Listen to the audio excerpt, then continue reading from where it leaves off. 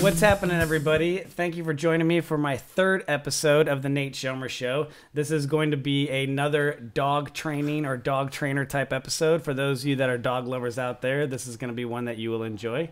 I'm sitting down with my good friend, Allie, who is a fabulous dog trainer. I've worked with her before. I had a great time training with her. I learned a lot from her. So we're going to talk about dog training. We're going to talk about some common problems that people run into and a little bit about the experiences that she has had and where she's learned from and some of the information that she will be able to share with you guys. So thank you for coming out, Allie. Anytime, anytime. If you don't mind, can you tell everybody a little bit about your background and where you learned dog training from and who you apprenticed with and anything else? Yeah, so I got my start in dog training through a local kind of small obedience club type business. So they did mainly group classes and a few private consultations, but for the most part it was a group class based business.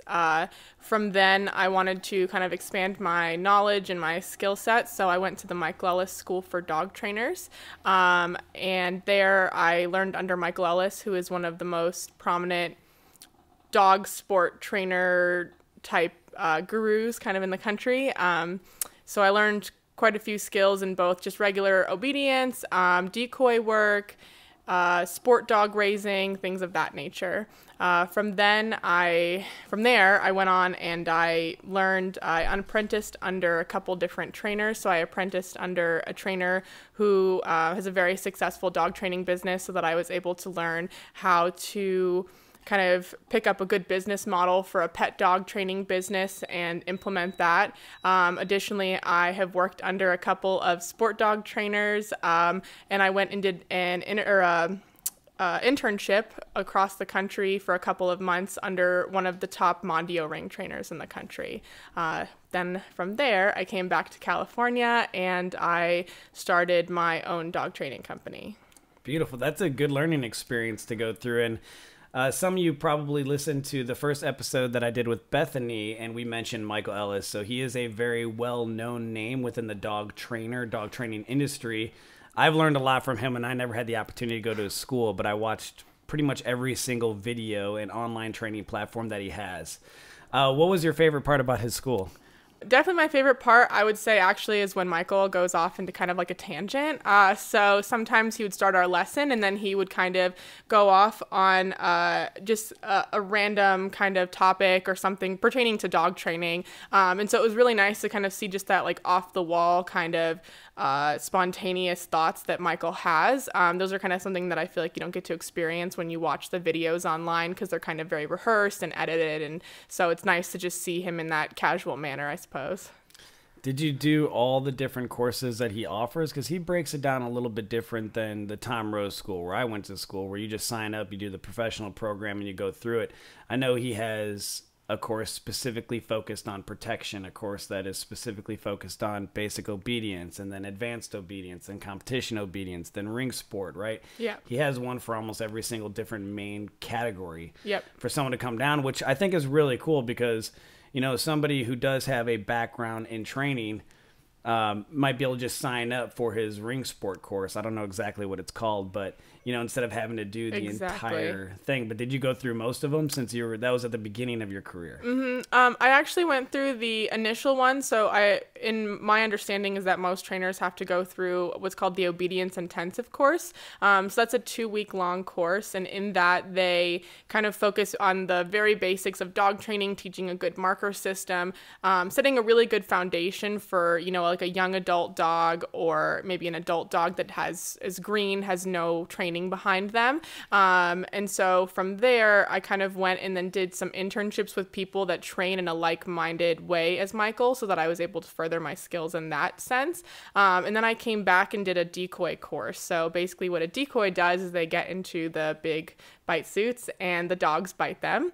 So that was a ton of fun, and I was able to really expand my knowledge and my skill set as a decoy for different types of dogs, and so that was a really good learning experience. Which sport specifically were you learning decoy work in? Mondio ring. Mondio ring, okay. And so Mondio ring is a very popular ring sport in the United States.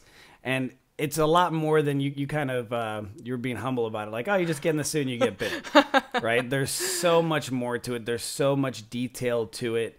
They have two different types of decoys too. You have the helper decoy, not the helper decoy, but the training decoy, and then you have the trial decoy. Yeah. And the ones who are super impressive are the ones who are able to do both. Yes. You have a client that gives you a call and they're running into some sort of issue. Doesn't matter what it is. Most of the time when a dog trainer receives a call, I'd say 9 out of 10 times it's somebody that has a problem, right? They waited too long. They didn't do the puppy classes. They didn't imprint the puppy correctly, which we could talk about imprinting if you like. But they're running into issues now that the dog's a little bit older. Maybe the dog is at that fear stage, right, between 7 to 9 months, or the dog is at the adolescent stage, or the dog has reached full maturity, and now they're running into different types of issues. When you go to somebody's house and you're getting ready to work with them and do their lesson, what is your... I know you have to adjust with each dog, right? Mm-hmm. I mean, there's always adjusting, and that's the art of dog training, is being able to take the science, figure out what situation is that you're dealing with, and adjust the science accordingly to be most effective for that particular dog.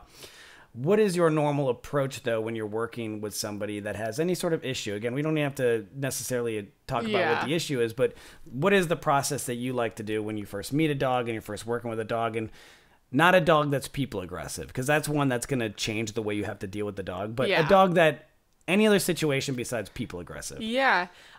So personally, how I like to address things is, first I'm going to ask the owner a lot of questions. So I want to know, hey, does the dog like food? Does the dog like toys? What motivates the dog?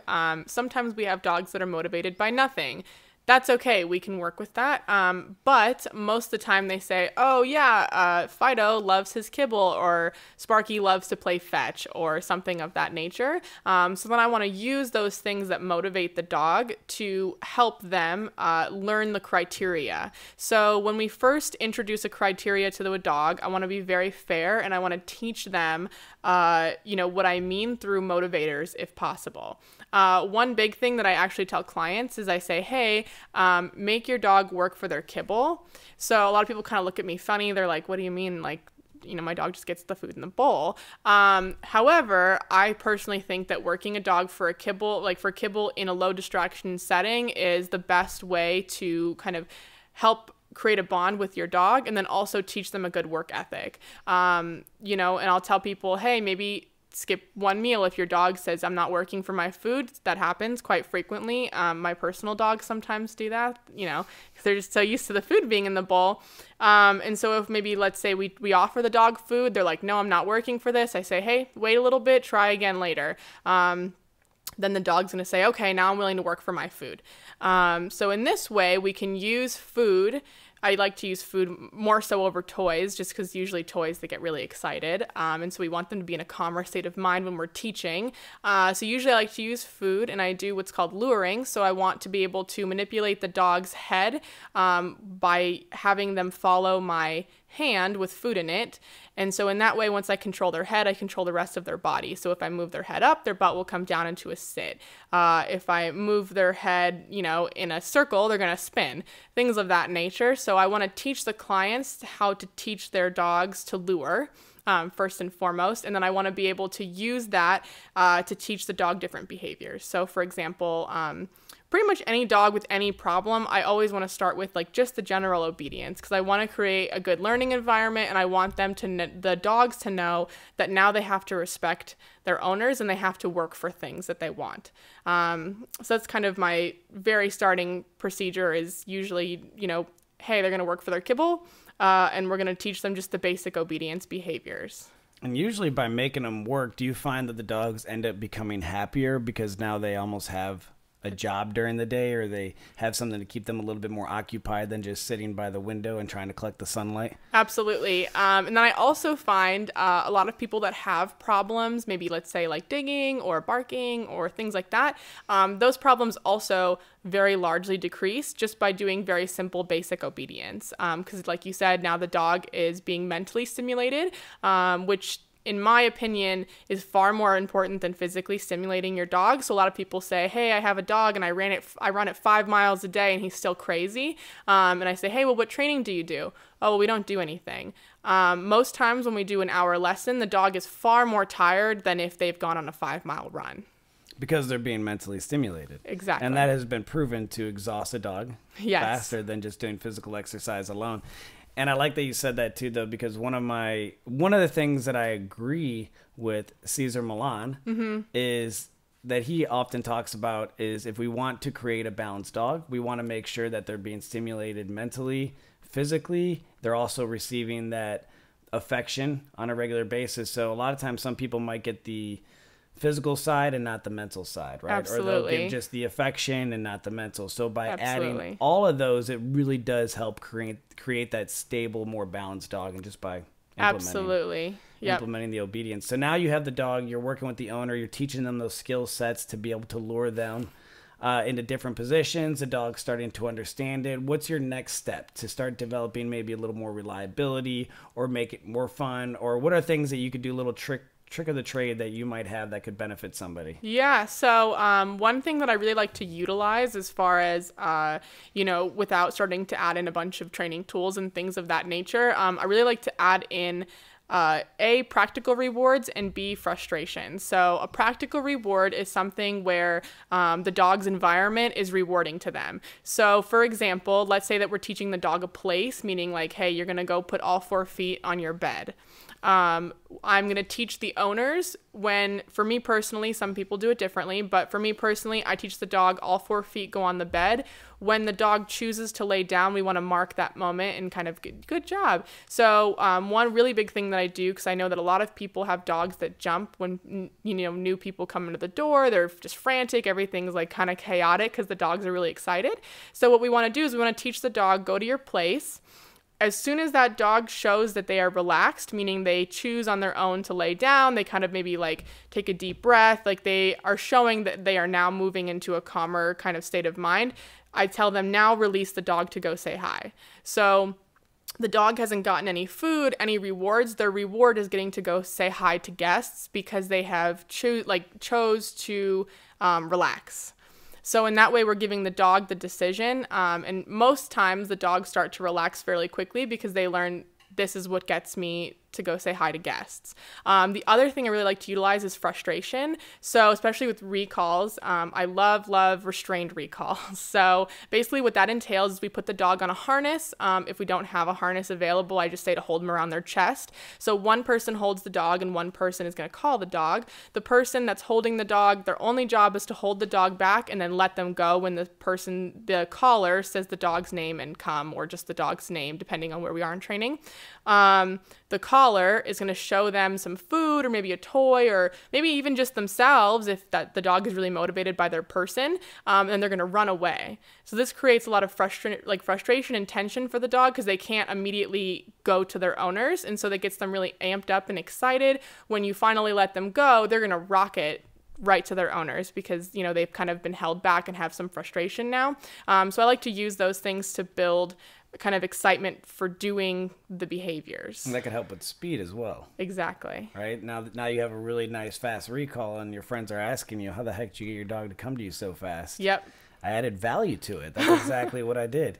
And another thing that people will run into is from maybe trying to do a recall in the wrong situation. Yes. If you're talking about doing it in a controlled environment, now you have somebody where they're trying to call their dog, but they haven't done any of the training, and the dog is now interacting with another dog or interacting with a person, and they're trying to call their dog, and they're wondering why the dog's not listening. And now the dog is learning not to listen because they didn't set the dog up for success. Exactly.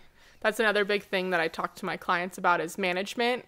So while we're in the process of training, I say that management is key. So for example, just like you said, not asking your dog to come in a situation where they probably are not going to come. If they're with another dog or, they're saying hello to their most favorite person and then you say come, chances are the dog's going to ignore you. And like you said, now the dog is learning, I can just ignore this command. So in cases like that, I tell my clients that they should have a different word that's more casual So especially with the recall. So when I say come to my dogs, that means come into my space and sit. If I say let's go, that means just kind of be near me and like keep coming with me. So that's a good way to kind of like get your dog's attention, but not using our come word, so that we don't get them, kind of used to ignoring that command. Mm-hmm. Yeah, exactly. And we have a dog that, I'm kind of bouncing around a little bit here, but a dog that is maybe reactive on the leash, and we're trying to work with that. So we want to implement all the obedience, the communication, the luring, everything you talked about before, and then also adding the leash pressure. We take the dog on a walk, and this just popped in my head, and often I don't think about it until I'm actually in the situation working with the person and their dog. A lot of times people want to allow their dogs to smell whatever they want, to pee on whatever they want, to do all these different things. And they say, well, it's a dog. Shouldn't the dog be a dog? And what's difficult about that is there's like this balancing act, because, yeah, we want the dog to be able to go to the bathroom. We want the dog to be able to do things. However, if the dog learns that if I'm in a heel position and I just decide to go off and smell the flowers or pee on something, they're instantly breaking the heel position, and they learn that that's okay. What are ways that people can use maybe a formal command, but then also implement an informal, like you were saying with the let's go, to make it to where they can play a clean balance to where it's clear to the dog, but they're not allowing the dog to not listen to them in a sense by breaking the command by doing something like peeing on a tree. So it's funny that you actually mentioned that, because I just posted something on my Facebook about this, that exact scenario. So basically what I like to do for my personal clients is I want the dog to have a formal command, like you said, that means, hey, you're gonna be walking next to me, and there's no sniffing, we're not peeing on things, we are purely walking right now. When I stop, you sit, you have a job to do. However, I tell clients, especially in the beginning when we're first starting this, give the dog breaks. So I think I had mentioned it earlier, maybe I like every command that I do to have a beginning and an end. So the end is going to be a specific word that means now you're done doing whatever the command was, whether it's a sit or a place or a heel or anything like that. It's like a release word or kind of a... Okay. Exactly. So a release word, I use the word release for my clients, so to make things simple. So, let's say the dog is in a heel position and they're being super great. They're rock stars. It's awesome. And you can kind of sense the dog starting to get a little bit agitated, maybe like they want to go sniff or something like that. Once the dog has proven that they have been doing a good job and, you can end things on a good note, I tell clients to release your dog for a couple minutes. Let them sniff the grass, maybe let them go to the bathroom, do whatever they need to do. You could even maybe walk them like that for a block if it's not too, much of an inconvenience for you. And then call the dog back into the heel position and keep walking. So in this way, they get kind of what I like to call like brain breaks, where they don't have to be focused on being right in this position, sitting when you stop. Like it's kind of, they have a chance to sniff and do whatever, but still, we're coming back to that, hey, now there's going to be control and we're going to continue walking nicely. I have another question to add to that. Okay. And this is actually a question that was asked that wanted to be addressed. I take my dog out on walks, and when I'm getting back to the house, my dog always pulls like crazy to the house. My dog walks nice when we're on the walks, but once I'm headed back to the house and my dog knows I'm headed back to the house, they pull on the leash, they're choking themselves out. How can I fix this problem? So this was a question that was recently asked, so hopefully they listen to this episode. But how would you fix something like that, a dog that walks fine, but for some reason when we're going back to the house, it's choking its way back to the house? Okay, yeah, so that's actually super common. So dogs are very good at recognizing patterns, and dogs know when, if we walk the same block or the same circle every single time, they know when they're going home. And so this is a very common problem. Even like myself as a kid, I remember our childhood dog doing stuff like that. So what we want to do is we want to break the pattern. So for example, let's say that there's an alternative route to go back to the house. I say, hey, take that route. Maybe once twice, and then the third time we're going to go the normal route. Or alternatively, if there's only one route back to the home, taking the dog, and let's say, you know, they are starting to pull. All right, well, now we're going the opposite direction. So I want the dog to know that that behavior is not what's going to get them back to their house, is not going to get them to the end goal. So I'm going to do whatever it takes, whether that's turning around and walking 15 circles before I go back to the house, or, you know, maybe we get 3/4 of the way to the house and we're going to just walk right past the house. Just whatever it is that kind of throws the dog for a loop, so that they kind of get out of that cycle and that pattern of learning, hey, you know, if I pull, this takes me directly back to the home. So kind of breaking that cycle. So understanding patterns. I love it. Yeah. And that's something that a lot of people do. It's why a dog, if somebody tells them to sit, the dog sits, lays down, and rolls over. Yep. Well, why is the dog doing that? Because they said sit, lay down, roll over 100 times. Yep. The dog figures it out and starts to just do it. Now, you can use patterns, right, in a good way to where it could help teach a dog a behavior. For example, I love using pattern training to teach the automatic sit when halted. Yes. I'll take 5 steps, stop, and sit the dog. 5 steps, stop, and sit the dog. 5 steps, stop, and sit the dog. And then, you know, and I'll mix it up a little bit too, because then you're going to have a dog who's sitting at 5 steps as I'm trying to continue to walk if I don't do it. But that helps really teach the automatic sit when halted. But times where patterns could be bad, what people run into, what is one of the worst ones for you, where somebody does a pattern unintentionally, and because of that, it creates some problems in the training? If you're not thinking of the one I'm thinking of, I'll tell you it, but I'm kind of curious to see which one you see a lot. Me personally, well, as far as my clients go, the one that I personally see a lot of is when we're doing leash walking, actually. They only reward their dog when they stop and the dog sits. So the dog says, why should I walk nicely when I only get rewarded when we stop and sit? So they stop beautifully and they sit wonderfully, but the space in between is a little iffy. Not as good as it could be. Yeah. Because the dog is now seeking out the sit to get the reward instead of the nice walk. Exactly. I've actually seen that quite a bit with competition level tracking. Yes. People will teach the dogs that they get the reward at the articles, right, for article indication. And basically, you know, those of you that do not do any sort of competitive obedience, there's a sport called Schützen. At least it's known as Schützen. It's called IPO now. But it's broken down into 3 parts: tracking, protection, and obedience. And on the tracking, the dogs have to walk basically a perfect track where the human walked prior to them. And there's little articles on the ground, and the dogs have to indicate on these articles by either sitting or laying down. But long story short, the trainers will reward the dogs only at the articles, at least a lot of trainers that I worked with. And then you have a dog who's rushing just to get to that article instead of effectively tracking, which can create issues. The one that I see a lot is people putting their dog in a down or a sit or a climb. In fact, a good friend of mine who I trained with for a while as well, her name's Ashley. What she used to tell people was, if you can't touch your pup, don't free him up, which I thought was kind of cute. It's a good way to remember it, because what happens is a lot of times, and I'm sure you've seen it, people put their dogs in a stay, they walk 20 feet away, they call their dog. Yep. They put their dog in a stay, they walk 20 feet away, the dog breaks the position, and they wonder why their dog broke the position, because they started to create a pattern where the dog goes, once you're 20 feet away, you release me, so, and the dog jumps up and releases themselves. Yep. I do see that quite a bit. And the easiest way to fix it would be? Basically just varying it, breaking the pattern. So you walk away, you come back to your dog. I tell my clients when we're working on sits, downs, or, you know, places or climbs, that, hey, you walk 20 feet away and you come back to your dog every single time. Maybe 1 out of 20 of those times we can recall the dog. But other than that, don't recall them. Because like you said, that's very, very common, is you get far enough away and they say, great, now it's party time, I'm coming over. Maybe we didn't want that. It can be downright dangerous in some situations, like if you, let's say you put them in a sit and you go across the street or something. So we want to be really sure that we make sure to not have that particular pattern where we walk away and the dog just flies on over. Yeah.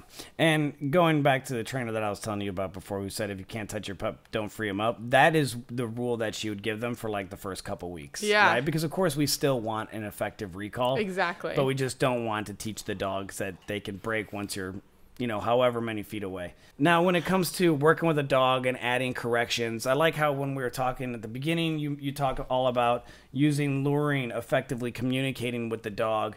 There's probably been times where it's been 3 months before you even added a correction because you're puppy imprinting, you're training this dog for competitive obedience or whatever. What is the most common, if you are using a form of correction, when does the correction usually start for, let's say, basic pet obedience? And that's if you're doing corrections, because I've worked with some people where they said, I don't want my dog to be corrected. And I say, no problem. Absolutely. I'm not going to make anybody correct their dog. Yep. It's your dog. You determine what you want. Same thing if somebody says, can my dog come on the couch?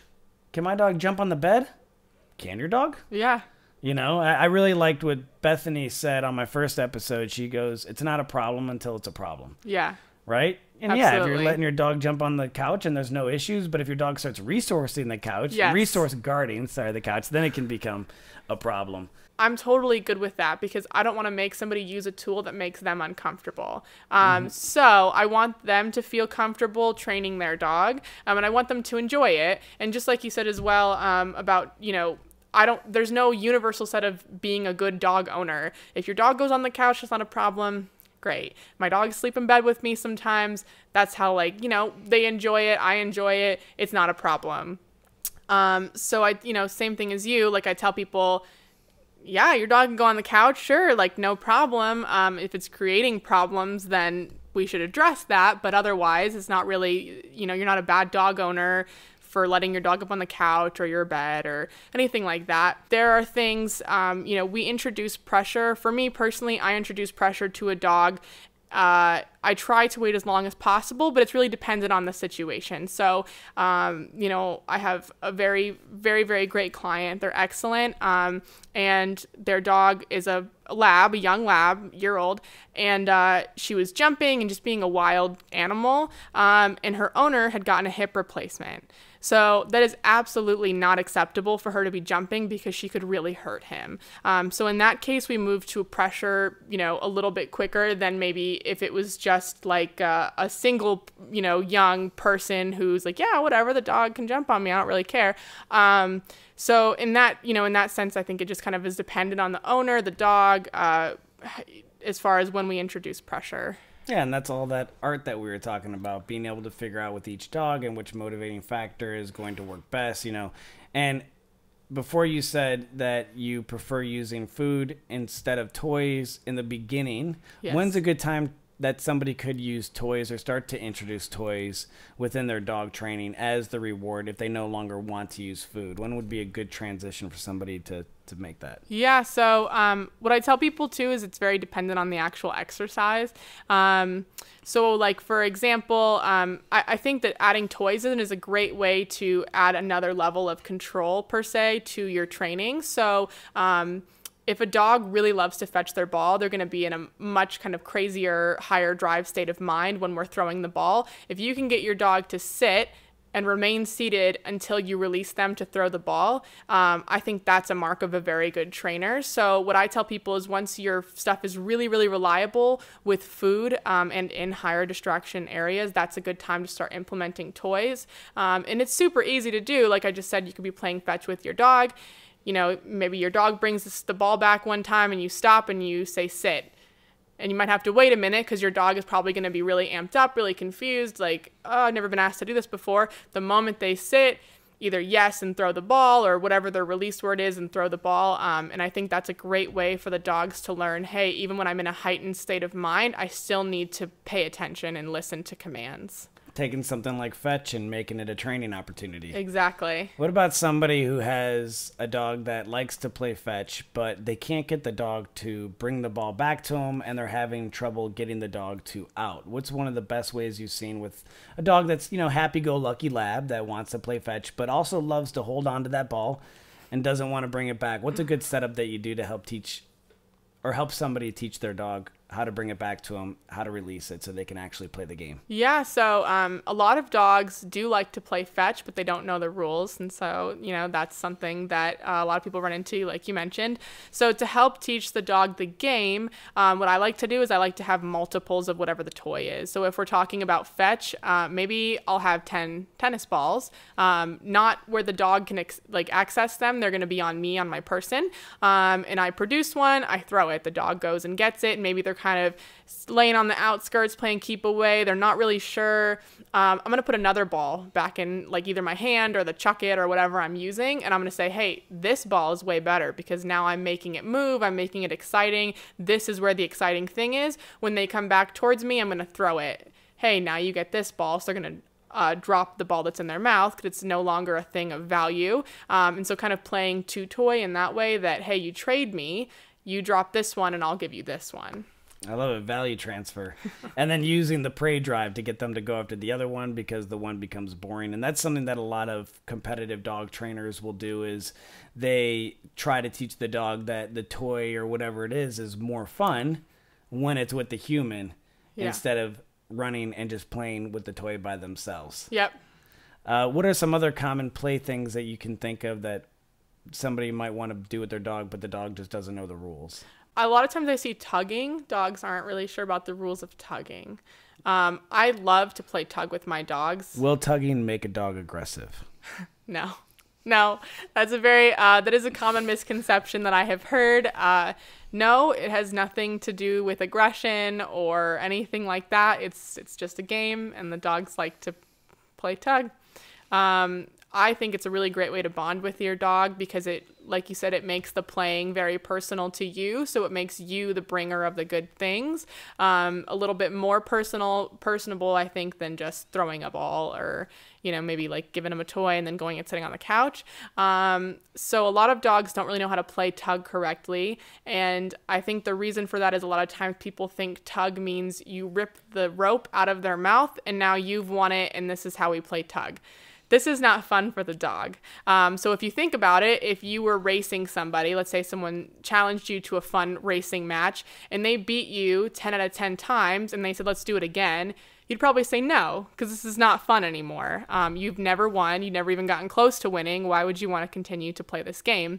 So I tell people when you're playing tug with your dog, let them win occasionally. Let them, gloat and have their little thing and kind of call them back to you to re-engage with the toy. That's the most important part. So a lot of times dogs will win it and they'll run away.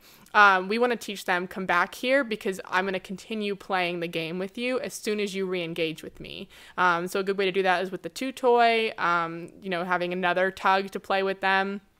Or some dogs, even if you just kind of get their attention, maybe run backwards a little bit, make yourself exciting, they'll come back and re-engage with that toy. I'm so happy you said that because I was literally going to say something I was going to ask you, so is it good to show the dog that you're the stronger one by ripping the toy away from them? Which a lot of people do, and for some reason people look at dogs so differently than kids. And I know we talked about being anthropomorphic, and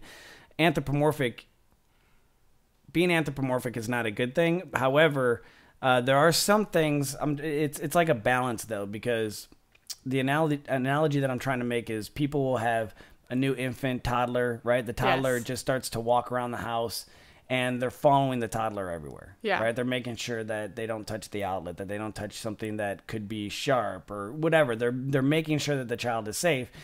Then they get a puppy and they let the puppy do whatever they want in the house and wonder why the puppy peed on the floor and chewed the furniture and ripped up the trash can and drank out of the toilet bowl, right? we need to address it the same way, but same thing. If I'm working with young kid and I'm trying to teach that kid a sport maybe, or if I'm doing martial arts with that kid, I'm not gonna just throw them down and put them in an arm bar every single time. They're not going to want to play. And people are so confused why, my dog doesn't want to play when I'm showing them how big and tough I am. No, show the dog how big and tough they are. Yep. And that's something I try to push on people as well, because if you have a dog that is really confident and really does believe that they're super capable, you end up having a dog that's not aggressive. Yeah. Because they don't have those fear issues that can be developed by trying to create that submissive dog, which makes me think of something. What is your thought on the whole concept of creating a submissive dog. That's something people hear quite often. So I also hear that a lot as a dog trainer is having a submissive dog or asserting yourself as an alpha or things of that nature.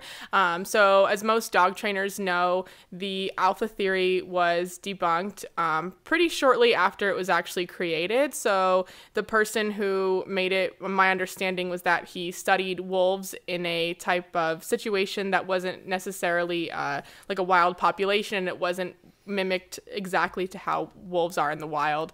So he published a book, and he's basically like, hey, there's alphas and there's betas, and one of them kind of rules them all, and that thing. And so some dog trainers took that theory and said, okay, the same thing applies to domesticated dogs. And so now we have this widespread theory that you need to like shove your dog to the floor or make them roll over on their back or kind of silly notions like that to prove that you are the alpha of your dog. Whereas, we would both know that isn't true. And there's actually a pretty funny bit. If you're listening to this, go to YouTube and pull up Adam Ruins Everything Alpha Wolf. It's pretty funny. Now, the thing with it is there are some dogs within a group that will seem to present the alpha type behaviors. And so it's not saying, it's more about how we define the word alpha. And what I've noticed, and you probably noticed the same thing, if you have a family that has multiple dogs, which one, doesn't matter size or anything, but which one tends to be the one that would present themselves as the alpha? Usually the dog that's been there the longest. The longest, yep. Yeah. That's exactly right. And that's how they do it. It's more about, it's the same structure that we have as humans. The grandparents are kind of the most senior, and then the parents, and then the kids, and they usually fall under that structure. But what are some of the bad things that may develop from somebody who is using some of these techniques and trying to be the alpha and alpha rolling their dog or trying to make their dog submit? Yeah, no, definitely. Well, I have actually seen, it depends, kind of what the issues are that the people are experiencing in their home. But first and foremost, you can ruin your relationship with your dog. The dog doesn't understand if you roll them onto their back on the floor. They don't get it. They don't understand that this is you somehow asserting yourself over them.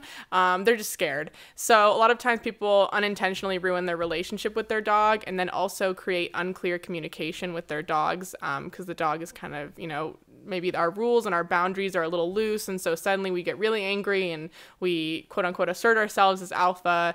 And now the dog's saying, hey, what did I do wrong? I don't know. I have no understanding of this.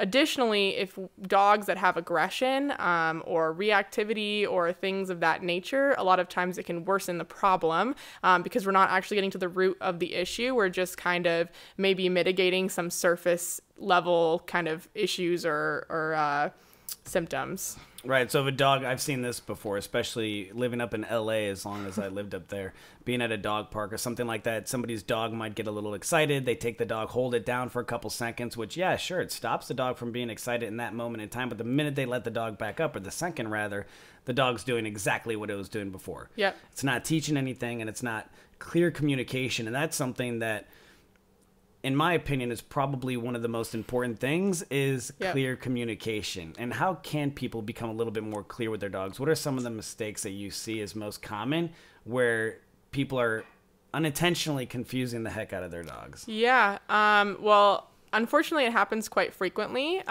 because we love our dogs, and as we should, dogs are really great. And so there's a reason that they're called man's best friend. So the problem that comes with that is that we tend to treat our dogs like humans. And so in this sense, we talk to them like people. We give them quote unquote timeouts or warnings or things like that. Dogs don't understand that. So they need a really black and white picture of this is wrong, this is right. If we allow them to make their own decisions, sometimes they'll make a good choice and sometimes they'll make a bad choice. But if we have no way to let them know that they're doing right or wrong, they're going to be incredibly confused. So a lot of times what I see is people will let something slide for maybe 5, 6, 7 times. And then the 8th time, now this is really annoying and this is really bad. So we're going to have a huge correction, whether that be with our voice or, pinning him to the ground or whatever people do commonly. And now the dog is confused because they were allowed to get away with it for the first 7 times. So why now on the 8th time is this a problem? Such as jumping up on somebody or maybe jumping up on the furniture. Yep. They allow it for a long time, then they get frustrated one day, or maybe they have nice clothes on. Exactly. And the dog jumps up and now they get mad and they just confuse the heck out of their dog. Yep. Something that was requested on the last podcast that I did was to talk a little bit about leash reactivity. So we didn't address that very much on my first episode, and I think that would be good to talk about because it is a really big problem that people have, and I'm sure it's something that multiple clients of yours have asked you for help to fix. So what's the most common thing that you see with people that have dogs that are leash reactive, and what are some of the best solutions in order to help fix it or make it a little bit smaller than what it is? Yeah, so you're right. I do see a lot of people that have dogs with leash reactivity. I'd probably say the most common breeds are like Goldens, Labs, Shepherds. They're dogs that may not necessarily be aggressive, but are very overly friendly.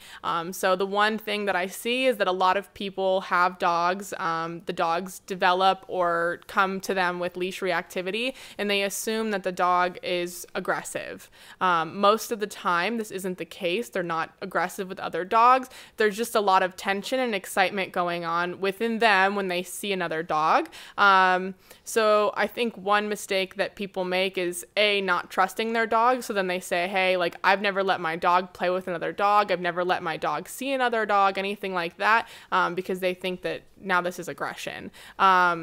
That being said, not saying that you should just walk up if your dog is barking and growling. You shouldn't just be like, oh, Fluffy wants to come say hi and walk right up to the other dog. But, I think that most of my leash reactivity cases are dogs that are very, very friendly, and that's where the reactivity comes from. So it's not always based in aggression per se.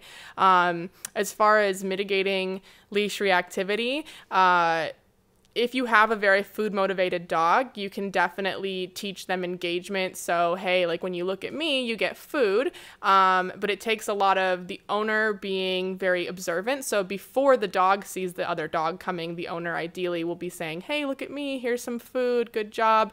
The problem with that is if your dog, A, isn't food motivated, or B, is more interested in the other dog, now you're going to have a problem. So this is kind of where we need to explore the other quadrants of kind of learning theory and start to use maybe a little bit of leash pressure. Would you mind defining leash pressure? Yeah, so leash pressure is basically teaching the dog that, hey, the leash is going to get tight or there will be tension on the leash. For whatever reason, maybe the dog decides, hey, I don't want to walk anymore and I'm going to plant my feet in the ground, or I'm going to stare at this other dog or whatever. Once the dog comes with the pressure, meaning that they step forward into the leash creating slack, then the quote-unquote pressure turns off. So they're learning here that there's a mild discomfort of feeling maybe like a leash around or the collar around their neck or the leash tighten, and then it stops once they move into that pressure. And that means the leash can become a form of communication to the dog, one more tool to add to your repertoire in order to effectively and clearly communicate, which we already noted is one of the biggest problems that a lot of people run into. So a lot of times for leash reactivity, we can use, a leash to either A, guide our dog away from the situation, or B, even doing like some small leash pops, which would mean basically you let the leash get a little slack and then give it just a little tug to kind of snap the dog out of that mind state of being kind of hectic and really frantic, looking at the other dog and kind of starting to bark or putting their hackles up or things of that nature. What would be the next step if the leash pressure isn't working? If you keep pulling the dog back and the dog stops for a second, then runs back the end leash and continues to bark. What I like that you're saying earlier is in a way finding something that the dog wants and then using that as a tool to get the dog to do what you want. But it's very difficult if the dog really just wants the dog in front of them. Yeah. So how could you use the dog in front of them in an effective way to help teach the dog not to pull? So if the dog in front of, let's say that we know both dogs in this scenario and both dogs are friendly, or, we know that this is a controlled situation, one potential way it would be, we give some leash pressure once the dog is maybe engaged with us, or just gives us a second of looking at us and, hey, now, you're paying attention to me and I enjoy, that you're giving me attention, you're following the leash pressure. We could let the dogs meet or say hello to kind of get, some of that reactivity, the tension and stuff like that, kind of move away from that. It's beautiful. Yeah, so it's exactly what I was hoping you would say. We're I was like, is this a trick? No, not at all. Yeah, so what we're doing in a situation like that, because it's a technique that I use as well, and I like that you said controlled environment, because that's something that a lot of people don't do, is they will not rehearse situations that they want their dog to act a certain way. And that was a great analogy that I would use when I was in LA, is I'd say it's like theater. Somebody's going to perform in front of an audience. They don't just step up day one and hope to be able to perform and do it perfectly. They rehearse every single day, so when that day comes, they know exactly what to do.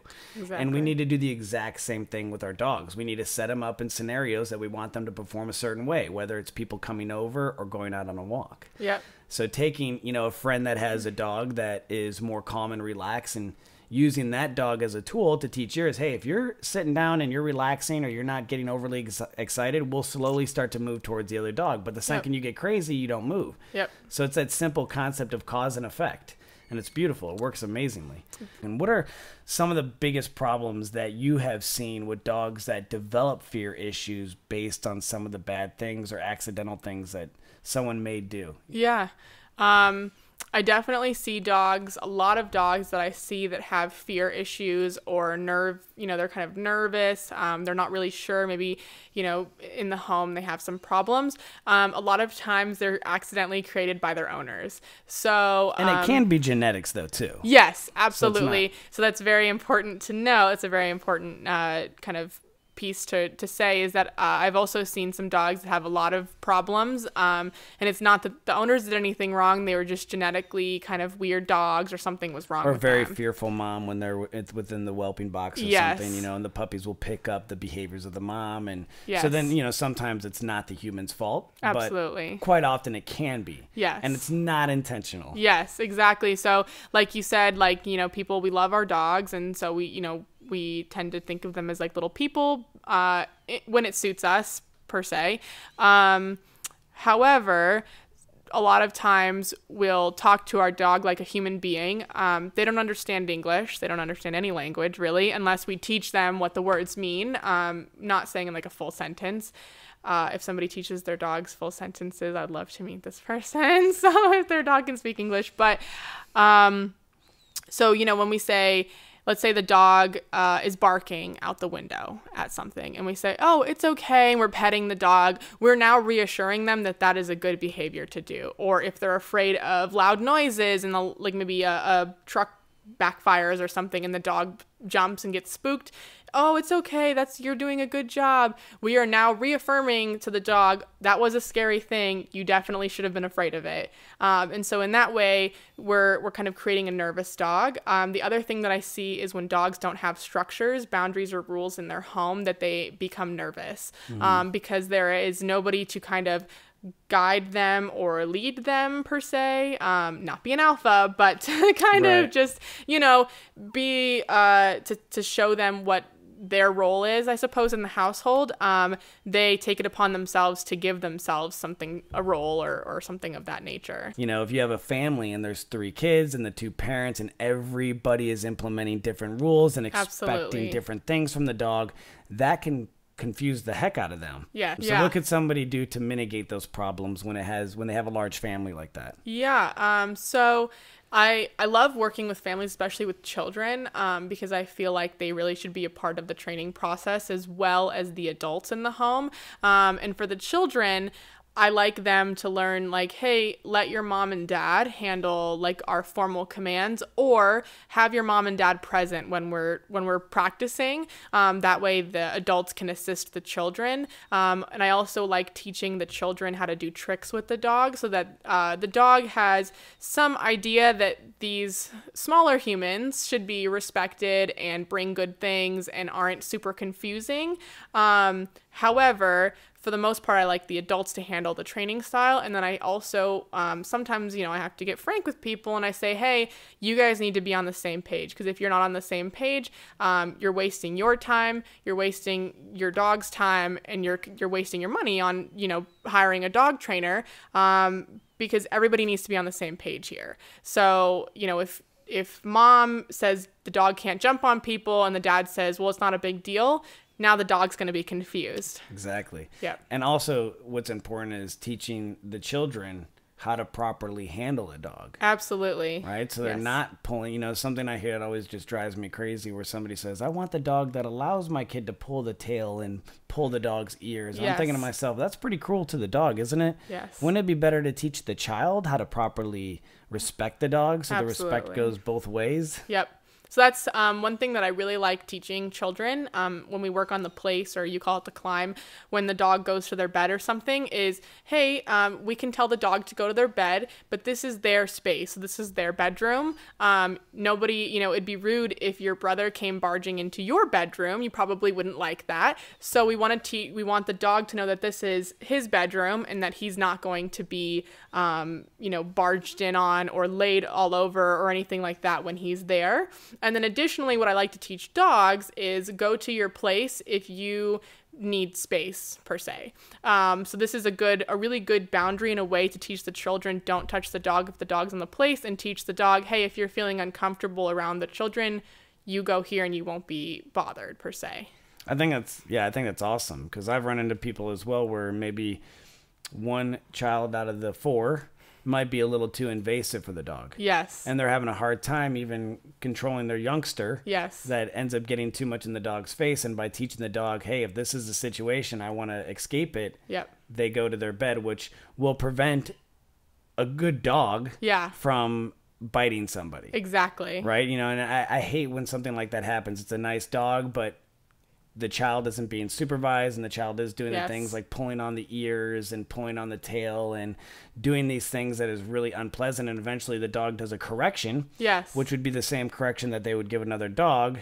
But now you have this infant or young child freaking out, and now a dog at no fault of their own is being taken to the shelter or being put down or something like that because of the improper respect that needs to be given. I wouldn't want my ears pulled all day. So knowing like, hey, this is my safe spot I can go to, and the kids knowing when the dog's there, don't go to him. Yep. And what Allie's saying is the climb is, or I call it a climb, she calls, a lot of trainers call it a place, but all it is it's the dog's bed. That's really all it is. You can make it. I had a client once that had 2 mastiffs.